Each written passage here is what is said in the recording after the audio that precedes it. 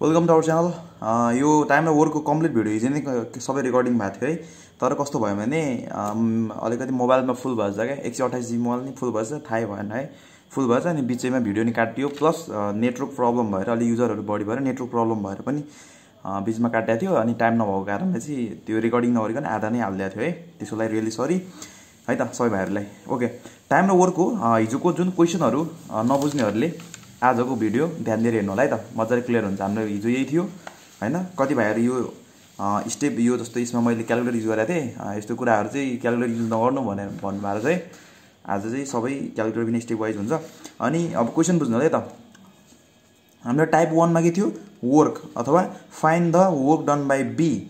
बीले कति काम गर्यो भनेर सोधेको थियो हैन। तर आज हामीले क्वेसन टाइप 2 मा चाहिँ टाइमको बारेमा पढ्छौँ है त।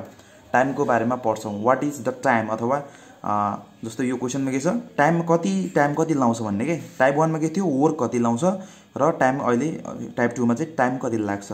वर्क र टाइम हुँदा अब त्यो डिफ्रेन्स चाहिँ बुझ्नु पर्यो है। क्वेसनको सेन्स, क्वेसनको हुन्छ नि टाइपमा चाहिँ नेचर अनुसार चाहिँ बुझ्नु पर्यो है। जस्तो यसमा के सोधेको थियो, ए man can do work in 6 hours भने है। Find the work done by be.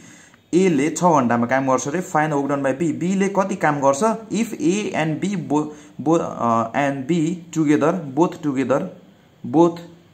Both together can finish the work in 3.5 our. ए र बी दुवैले चाहिँ 3.5 घण्टा र ए एक्लैले 6 घण्टा। क्वेसन कति सजिलो नि त।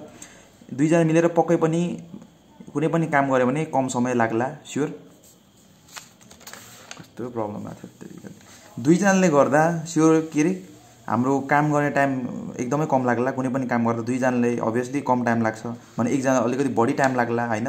भनेपछि दुईटा कन्डिसन, यो कन्डिसन दिएको छ र काम कति गर्यो बी एक्लैले भनेर निकाल भनेको छ। यसमा हामीले हिजो निकालिसकेका छौँ है त, हिजो निकालिसकेका छौँ। आज चाहिँ हामी स्टेप वाइज सबै गर्नेछौँ, क्वेसन के अरे कुनै पनि क्यालकुलेटर युज नगरिकन है त। त्यही भएर ध्यान दिएर हेर्नु होला। प्रेम घिसिङ भाइको क्वेसन छ है, यो चाहिँ टाइप 2 मा है।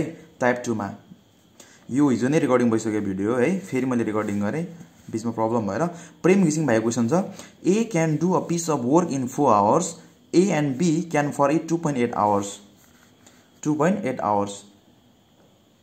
How much time does be alone take to do the same work. अब त्यही सेम वर्क चाहिँ बी एक्लैले कति टाइम लाउँछ अरे क्या।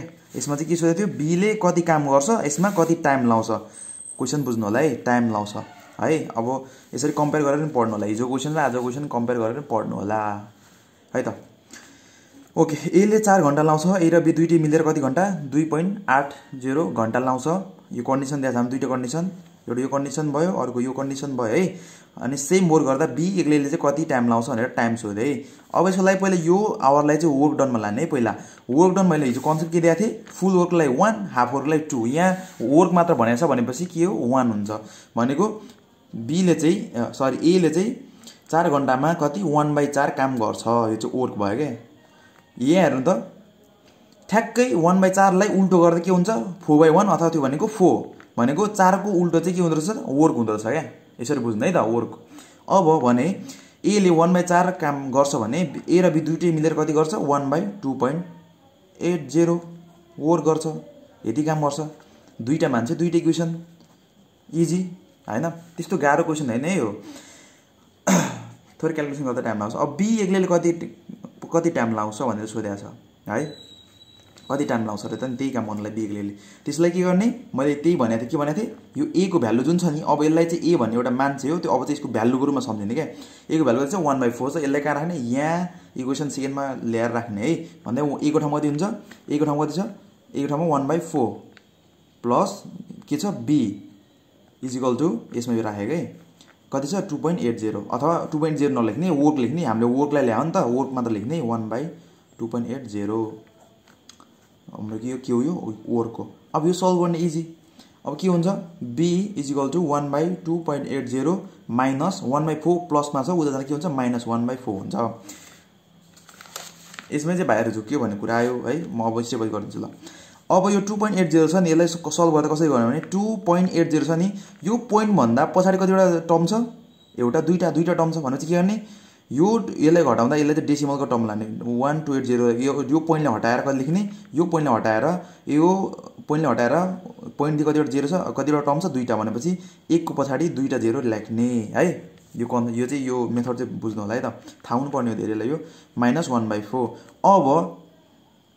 अब यो 280/100 को 100 चाहिँ माथि जान्छ के 100 चाहिँ अथवा यो 0 काटौँ पहिला 0 र 0 कट्यो 10 भयो चाहिँ 28/10 यो 10 चाहिँ माथि जान्छ है यसको पनि यो म्याथमेटिकल रुलै हो माथि जान्छ अब यो माथि जाँदा के हुन्छ यो त 1/1 यो हो नि त यो चाहिँ माथि जान्छ भनेपछि के हुन्छ 10/28 यो 10 माथि गयो है 10/28 भयो -1/4 यो चाहिँ यस्तो भयो क्या यो टर्म यो किन माथि गएको भन्दा है डिपली बुझ्ने भने भाइहरुलाई कन्सेप्ट थाहा छैन जस्तो x/y हुन्छ नि जस्तो x को भ्यालु चाहिँ 3/4 भयो अरे डिभाइड बाइ y को भ्यालु चाहिँ कति छ 5/2 छ अरे भनेपछि अब यसलाई लेख्दा के लेखिन्छ भने नि यो 2 लाई माथि यसलाई लेख्दा 3/4 को 3/4 हुन्छ यसले डिभाइड गरे हो नि त मतलब इन्टु गरिन्छ यो 2 चाहिँ माथि जान्छ सबभन्दा टपमा 2 माथि जान्छ 5 चाहिँ मुनि बस्छ यही कन्सेप्ट हो यो माथि गएको कन्सेप्ट है अब यहाँ के छ यो 3/4 को ठाउँमा यहाँ कति मात्र छ 1 मात्र छ तर यहाँ y को ठाउँमा भ्यालु कति 5/2 अथवा 5/2 को ठाउँमा के छ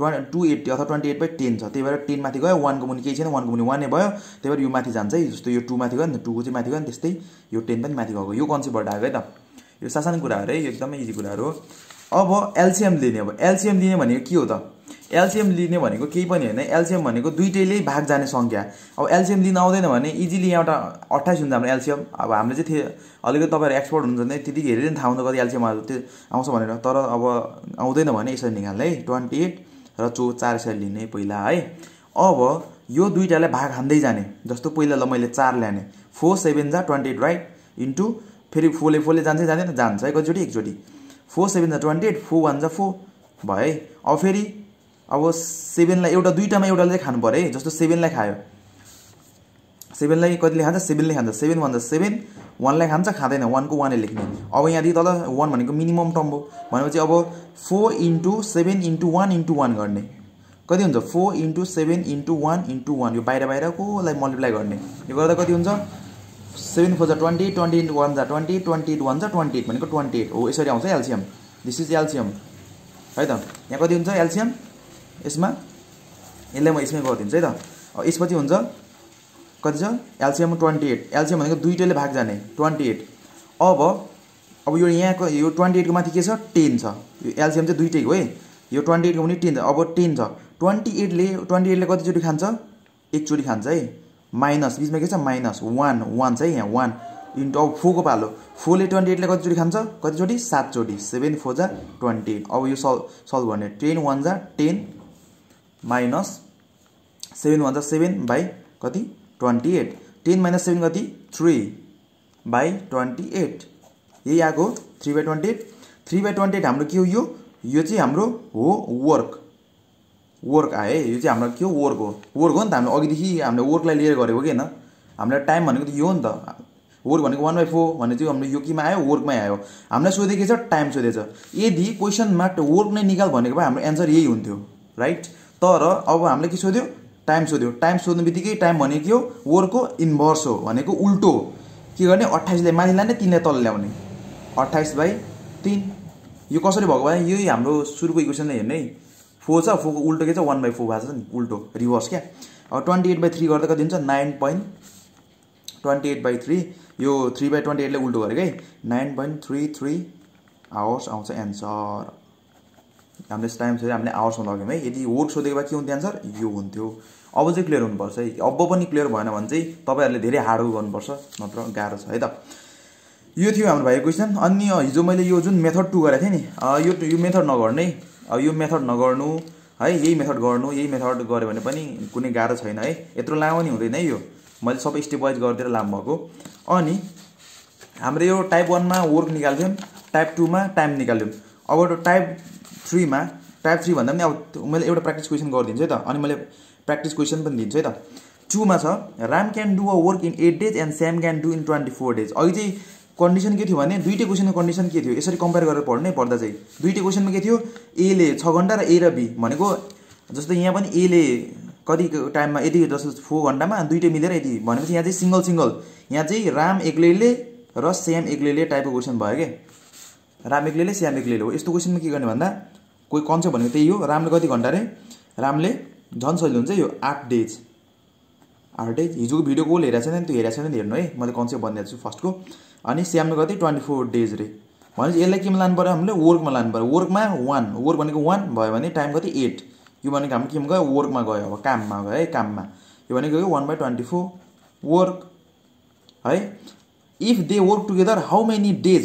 डेज भन्ने के सोध्यो? टाइम सोध्यो। टाइम सोध्यो भनेपछि लास्टमा वर्कै फर्ममा एन्सर आउँछ। त्यसले के गर्ने? रिभर्स गरिदिने। वर्कले लिएर गर्ने हामीले। अब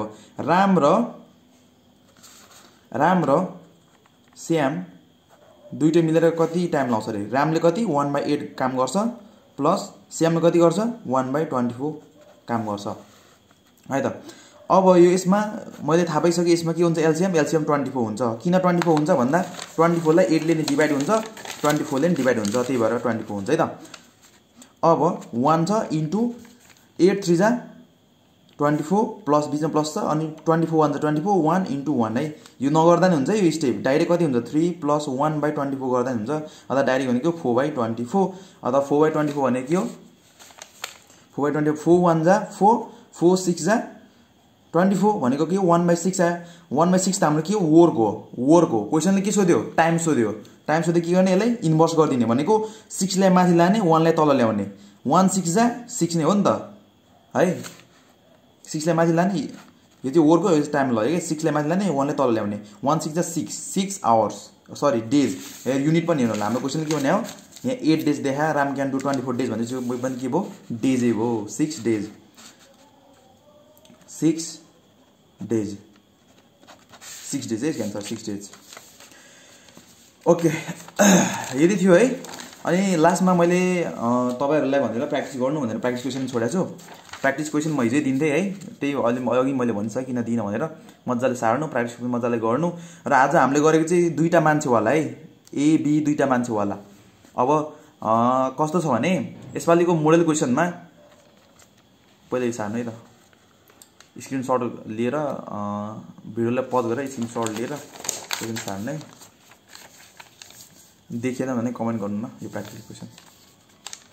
अनि म एउटा लास्टमा एउटा राम्रो इम्पोर्टेन्ट कुरा भन्छु। ल ओके थ्याङ्क यू। यस्तै हो। अब क्वेसनहरू यस्तै हो।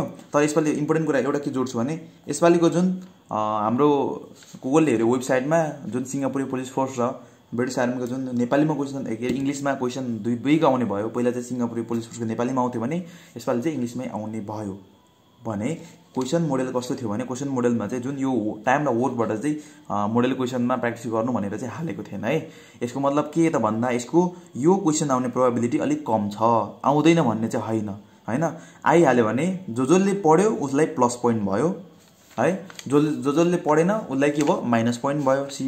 सिधै माइनस पोइन्ट भयो होइन। त्यही भएर सबैले यो सजिलो पनि छ, गाह्रो पनि छैन। तपाईँहरूले पढ्दा बुझेर पढ्नु, घोकेर नपढ्नु होइन। याद गरेर सबै कुरा सकिँदैन होइन। म्याथमेटिक्समा कोही फर्मुलाहरू पढेको खण्डमा याद गर्ने हो, अदरवाइज कन्सेप्ट भयो हुन्छ। यसमा केही पनि घोक्नु पर्दैन। ल्याङ्ग्वेज बुझ्नु पऱ्यो नम्बर फर्स्टमा, त्यसपछि कन्सेप्ट बुझ्नु पऱ्यो। जस्तै यहाँ डाइरेक्ट अब यसलाई चाहिँ डाइरेक्ट युनिटरी मेथड लाएर हुँदैन क्या। अब त्यही भएर अब 3 जना मान्छे भएकोवाला पनि यदि चाहिन्छ भने कमेन्ट गर्नु है। 3 जनावाला भएको कमेन्ट गर्नु। नत्र सबैभन्दा इम्पोर्टेन्ट अब युनिटरी मेथड धेरै भाइहरूले चाहिँ झुकिँदो रहेछ। युनिटरी मेथड एकदम मस्ट युज हुन्छ है। युनिटरी मेथड जान्नुपर्छ। त्यसको लागि म एकदमै रिसर्च गरेर राम्रो खालको एउटा भनौँ न भिडियो हामी बनाउनेछौँ है त। अनि कमेन्ट गर्नु होला अझै पनि क्वेसन कुन बुझेन। भिडियोले रिपिट गरेर हेर्नु होला जबसम्म बुझ्दैन तबसम्म होइन है त। हस् थ्याङ्क यू।